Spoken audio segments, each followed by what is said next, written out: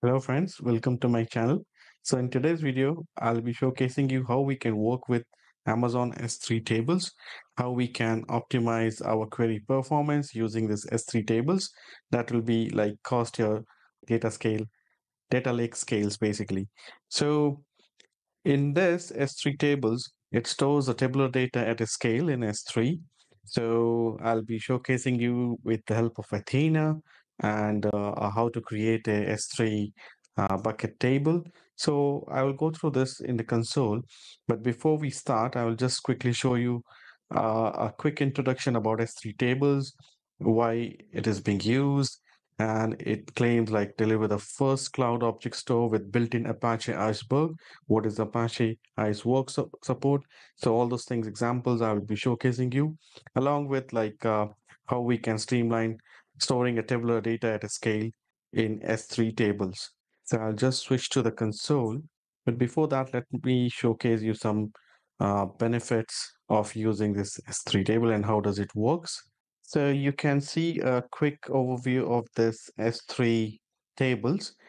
So as I mentioned, it is a store with built-in Apache Iceberg support and streamlined storing tabular data at a scale. So we have table optimization automatically happening for the scans and rewrite the table data. So it is saying that we have 3x faster query performance and it will keep on improving over the time. So we have additional S3 disk tables that includes support for, as I mentioned, Apache Iceberg. Then we have tabular data that can be queried with popular AWS as well as the third-party query engines. So in today's example, I will be showcasing you with Athena, but you can use Glue, and along with you can use it with the EMR and also various AWS services. You can use it as well as with the third-party query engines. So we can use this S3 to store tabular data such as daily purchase transactions, like some invoicing and all. So we can have add impressions as an iceberg table in S3. We can optimize the performance as well as cost as your data evolves using some automatic table maintenance. So all those things we can do it. So there are various benefits over it. We have scalability, enhanced performance, fully managed. So taken care by the AWS, seamless integration, simplified security. So this is how it works. It is mentioned over here. It is storing the structured data in Amazon Apache Parquet format. So with the table bucket, we create table as a first class resource directly in the S3. So these tables can be secured with table level permissions, define either identity or resource-based policies we can define. So we have support for the Apache Aspect standard. So whenever we create a table in our table bucket, so the underlying data in S3 is stored in Parquet data. So then S3 maintains the metadata necessary to make that particular Parquet data queryable by our applications. So these are the things. It includes the query engines. We have the S3 APIs also for the table operations. So I will provide the link in my video description for the APIs if somebody wants to utilize those APIs in order to query those S3 tables. So we can utilize that, and we can also automatically optimize this underlying Parquet data by rewriting or compacting our objects. So it will ultimately help you to improve the query performance as well as the minimizing the cost. So all these things are included in this. So various customers are utilizing this S3 tables. It was previously available in few regions. Recently, some more regions are being added to it. So let me go to the console and let's start creating a table, create a table bucket, and then we can work with Athena in order to query those tables. Okay, so you can see over here, this is S3. We have over here table buckets. So currently I don't have anything over here. So I will just click on this create. Interesting part, like this bucket names, like 3 to 63 characters and unique within the account of this region. So we did not to have like table buckets globally unique and all. So that scenario is not there. So it is unique within the account for this AWS region.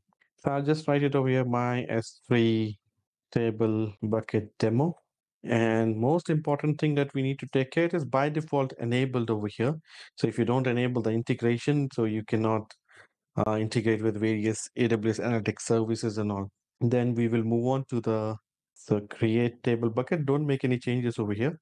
So once it is created, it will take you back to the home page of this table buckets. Let's wait for a while.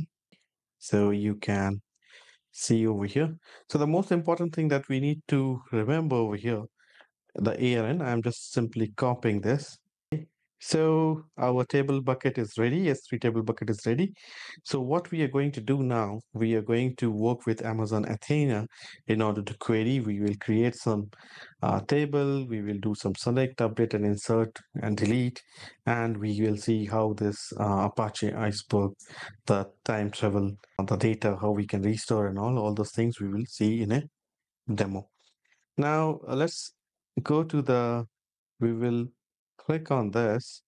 So you can see over here, query table with Athena, create table with Athena over here.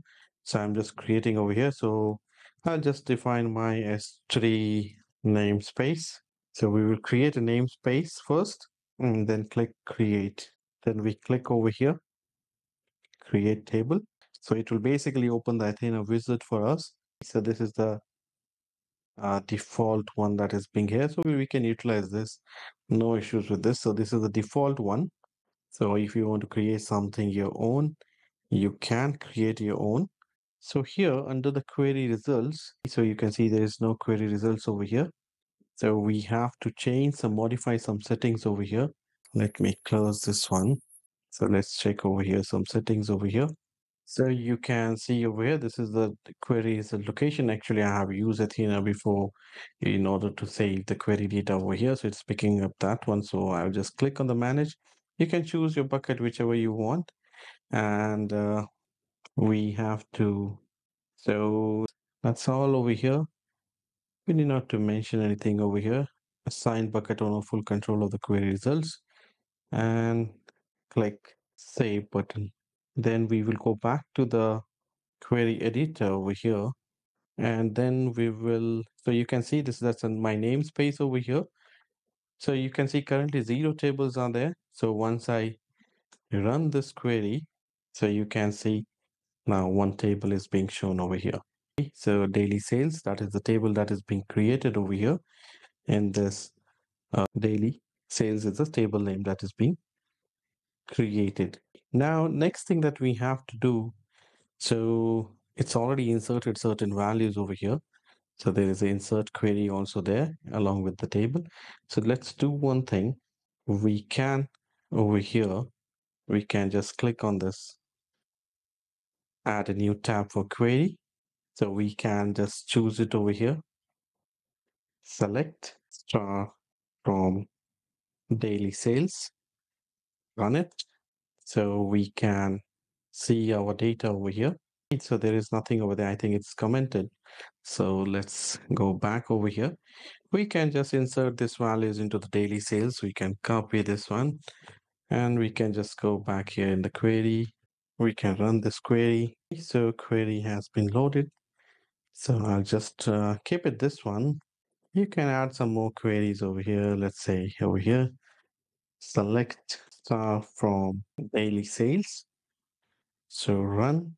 So we can see over here our data that is being saved into the table.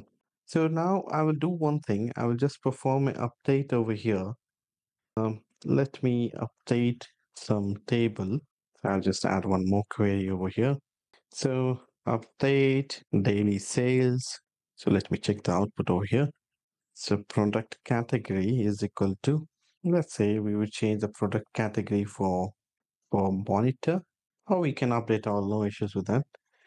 So that sales underscore amount equal to, let's say 500, where product category equal to is monitor. So let's run this one. I hope it is correct. So it's being queued, it's running our query. So this has completed over here. Now let me go back to my select query. We will run this one. So you can see over here, we have got the value updated to 500. So now we will delete this record, delete from sales, daily sales. You can see over here table, the namespace is coming where product category is equal to monitor. So it will delete that product once I execute this one. So I updated and then I deleted this record.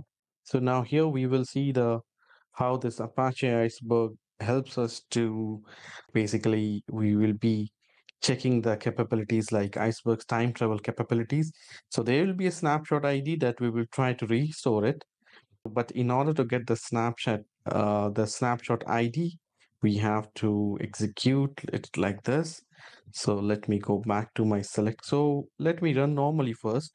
So in order to show you the records first, you can see we'll be having only two records. So that you can see the monitor has been removed. So now I will just put it over here, two double quotes, dollar snapshots. So let's run this one. So you can see over here, it gives me the commit ID when it was being override. And so currently we have only two records. Monitor is being deleted. So you can see the committed at with the date and time and the snapshot ID. So whatever we do, append, insert, delete, and all, each of them is saved as a snapshot. This is what the Iceberg's time travel capabilities are there. So we can copy the snapshot and we can see like what's the version, what was actually in this snapshot ID. So I'll just copy this one. So you remember that I have already deleted that one. So we can copy this and we can just go to the query part. So we have to write select star from my table name. So we have to remove this for version. You can use this intelligence to autocomplete as of here we have to paste this one. So let's see what we get it over here when we run over here. So you can see over here, our monitor has came. So if you remember, I have updated this one to 500 and it was being, so that is the initial one when it was being appended, inserted over there. Then the next we have override this one with 500, then we have deleted it. So we can have this all. So like we can again write it down over here, select from daily sales, just the snapshots ID. So you can just check the time. So this is what I checked the version. Similarly, even you can see that parent ID is also there. So if you put this one and see what it's going to return. So for this version, I just put the version number over here. Nothing else to be changed. So you can see in this version, we have 500. Now, the next one, if I run, it will be removing this monitor record. So this is how we can utilize this S3 bucket tables. So we have seen how we can create a table, how we create a namespace, perform data definition. We created a table, we inserted some records, we updated, we deleted, and we also saw how we can use a snapshot ID in order to restore the data if you want, and in order to understand this Iceberg's time travel feature for your schema evolution. So we can see all override, append, and all those things. So we can also try working with S3 tables and glue, EMR, and all. So try to explore yourself. I will provide the description in the description of this video. I'll be providing you the links for that. So do give a try to this and explore how does this AWS S3 this tables works, and you can take a use case of this Athena and you can check the built-in that Apache Iceberg feature that is being there and check the time travel capabilities of this feature. So I hope you like the video. Please do like, share, and subscribe to my channel. Thanks for watching.